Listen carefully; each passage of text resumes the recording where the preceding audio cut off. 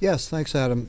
In July, President Trump in Helsinki stood next to Vladimir Putin and told the world that he tended not to believe that Russia interfered in the 2016 presidential election, despite the assessment of numerous nonpartisan government intelligence agencies. Why is that? Because Trump said, quote, that Putin was extremely strong and powerful in his denial, close quote. The president later walked back the comment, but after being hit with widespread criticism. So, Mr. Negron, as a supporter of President Trump, what did you think of his conduct next to Putin? And secondly, do you believe that Russia interfered in our 2016 election? Well, thank you for the question, John. You know, we sometimes tend to forget that President Putin is a former KGB operative. I mean, he's a former hardliner. And for those of us that were in an active duty in the early 80s and protecting this country from the Soviet Union like I did, we understand the mindset of those people. So I believe what the president was doing, in my opinion, and then he did walk back the comment, which you so eloquently stated, was that I think he's playing a 3D chess game with Putin. He has to. We understand where he's at. And, you know, being as a person that used intel data, you know, it's the best intelligence gathering entities in the world. So I believe the president knew what he was doing. And what was the second part, John? Well, do you believe that Russia did interfere in the 2016 election? I will tell you that I don't think a single vote was changed, but I do believe that they had some ability to put out in social media some things that would make people decide. But I will tell people, you need to decide on your own, make your own decisions, and not be swayed by stuff you see on social media. Mr. Boulogne. I believe that they're putting up websites. I mean, that's already been proven. They're trying to disrupt the elections. But as long as they're not stealing votes and hacking voting machines, which I want to get rid of the voting machines, go on YouTube and you'll see kids hacking every single electronic voting machine that's available. So I want to get rid of those and just go back to the paper ballot, which can't be hacked and has a good record. You can recount it. But yeah, I believe they're trying to influence the elections. Ms. Blankenbecker.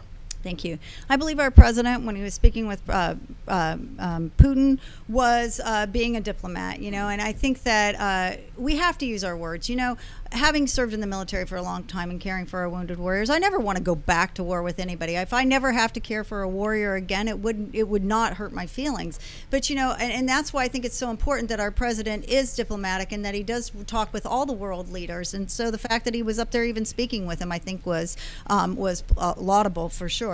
As far as the investigations, you know, we need to let investigations do what investigations do, but I do not believe that there was any Russian collusion into the elections.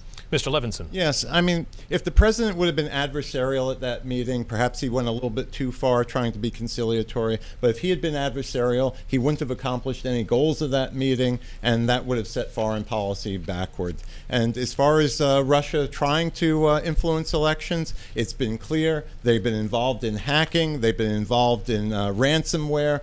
Something has to be done. I believe the president has been forwarding the aims of cyber warfare defense, and that this is something that will move forward as the administration goes forward. There have been published reports of this, and that we will see better results, but the president had to act in some sort of conciliatory manner or the trip would have been a waste. Mr. Burns. Yeah, absolutely. Our president's a master negotiator. Oh, you know, what is he supposed to say to Putin when he denies it? Call him liar, liar, pants on fire? I mean, that's just ridiculous.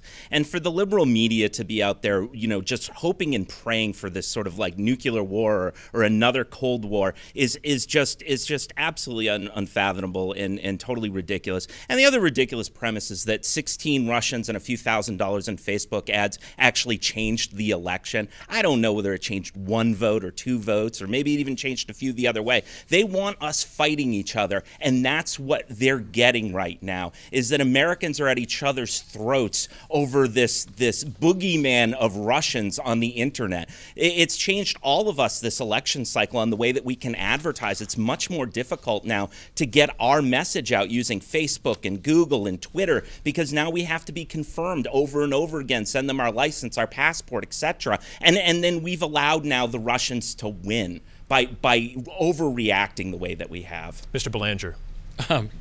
You know, being a businessman, sometimes you gotta keep your friends close and your enemies closer. And you know, Mr. Trump is a very smart businessman. You know, by being there and creating havoc while he's with them, it's the same thing. He did a strategic thing. He he keeps them right where he wants them. you know, he's got a plan. He's got a plan for Russia. He knows how he's going to handle it, and he needs support. But he needs support from the people, and the people's voice have to support our president and our administration. It isn't all about one person going to support the administration. It's about getting the people to support him. And that's what happened during the election. There was no hacking. People of the United States supported our president.